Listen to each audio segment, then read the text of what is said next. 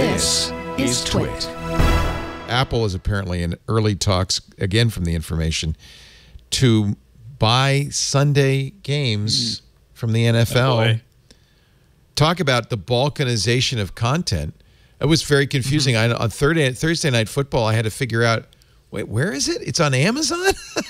So I'm going to have to resubscribe to Apple TV Plus to watch football on a Sunday night. Maybe, maybe not. These are conversations that went on this week at Allen and Company. The conference is back on in Sun Valley. Did you have your private jet? I had to miss it this year because we were doing maintenance on the jet. But so my question on this would be: would they be buying it and then still charging like the $350 or whatever as an in-app purchase, or would this be as a thing for them to try to get people into Apple TV Plus? I don't know. That's a good question. DirecTV, according to the information, pays $1.5 billion a year for the Sunday ticket package. Oh.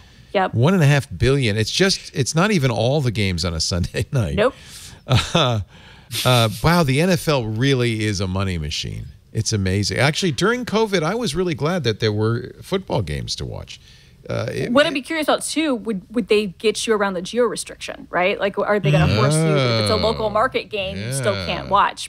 Because I would imagine that they would, right? But I don't know if you could use like VPNs or other stuff. Apple TV is going to start charging now. They've cut down their trial period to 3 months.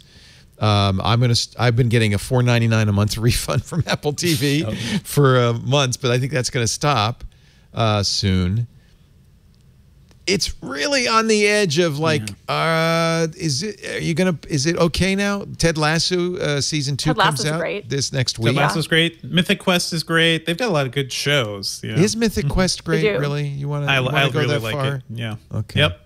I like the instant episode they made.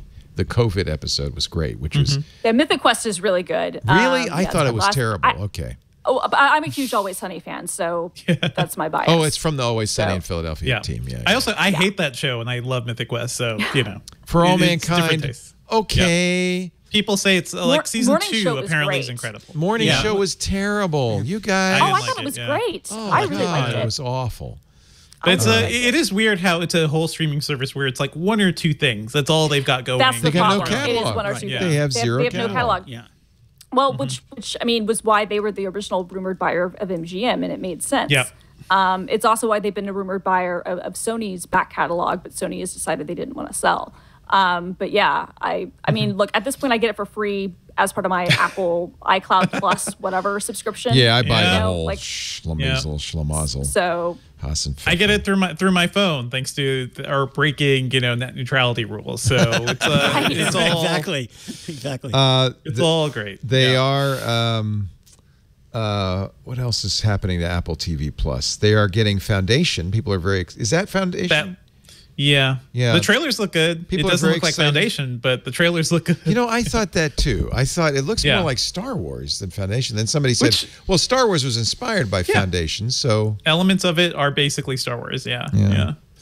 But the problem is people know Star Wars. They don't, except for sci-fi. We'll see. fans, I don't. I believe David Goyer is behind this one, and that guy.